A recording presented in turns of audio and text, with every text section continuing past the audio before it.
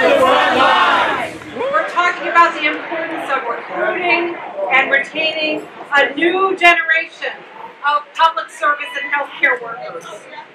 We're lifting up the fact that these union jobs come with strong rights and protections and opportunities for advancement.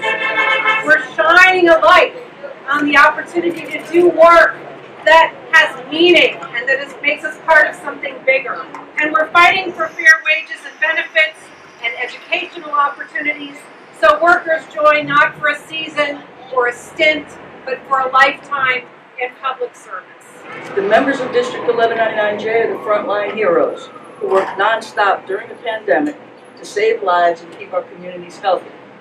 They work in our hospitals, nursing homes, and other facilities to ensure our loved ones receive quality care.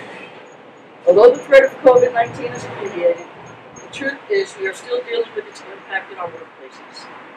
We lost more than 40 members, our friends, who gave their lives fighting to save others. I want to say thank you to everybody also who participated in the roundtable earlier today. It was really good to share some of the concerns and to hear from, not necessarily the same side of the table with regards to what we should be doing better, what the challenges are for employees, and where we can work together to collaborate on fixing the process, for example, in civil service down in Trenton.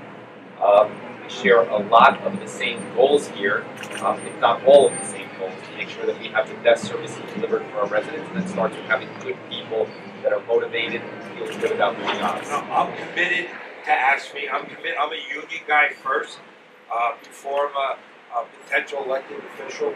So I know how it is to work in conditions that aren't the best. I know how it is to start working at a wage that's not really going to be able to feed your family, put your kids in school. So, my commitment is solid.